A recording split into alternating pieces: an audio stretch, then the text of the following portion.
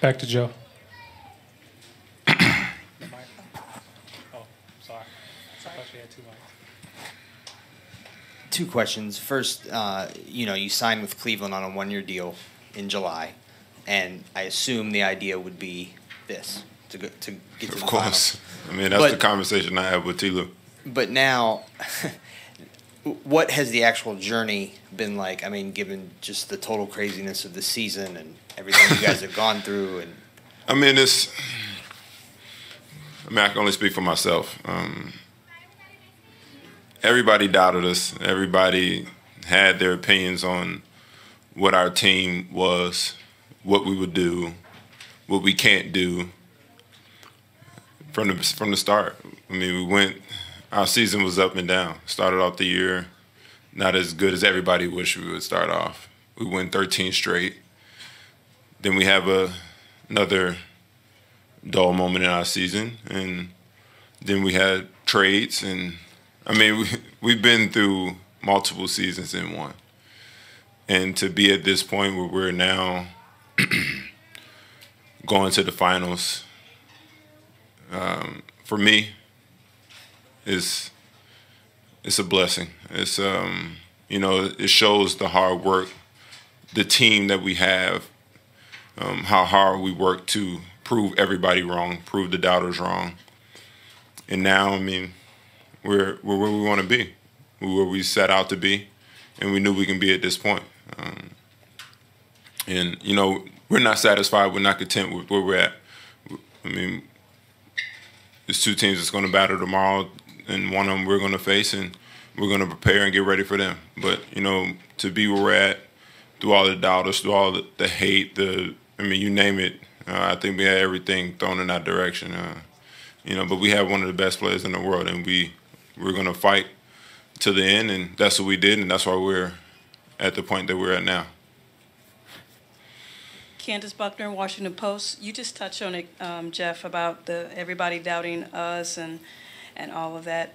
But when you hear like pointed criticism about LeBron's teammates, and you're being one of them, as them being subpar, how do you personally take that? Honestly, I ignore it because I know what our team is capable of. Like I said, everybody's going to have their opinion of what LeBron has around him. We lose, we have a terrible team. We win, we knew they can do it. It's the way it is, and we ignore it. We ignore it. We just go in the gym each day and we work hard and we try to get better, and that's why when the time comes and we get on the floor, we know we have all the confidence in the world in our team that we can battle with anybody. So we keep all the negative energy out, and we continue to stay positive and be with one another and have each other back. Jerry. Hey, Jeff, Jerry Bimmer from The Undefeated. What has this journey been like playing with LeBron, and what have you learned from him over the past year? I learned possibly everything. I'm alongside one of the best players that ever played this game. So each day I come in the gym and I'm by his side. I'm working out with him. I'm getting up extra shots. I'm seeing firsthand what it takes to be great. And he leads by example. He comes in every day, preparing his body, preparing his game, his craft, working on his craft, and he leads by example. You guys see it firsthand. There's not much I can say to try to describe what he does for us. He brings it every night, and that's what he's been doing, and that's what he's been doing all year. So, I'm gonna have his back. I'm gonna be in a battle with him, and I enjoy the moment that this is that we have, and to be alongside him, I'm gonna enjoy each day and continue to work to get to the ultimate goal. Go with the last two, Steve and then Marla. Steve Ashburner, NBA.com.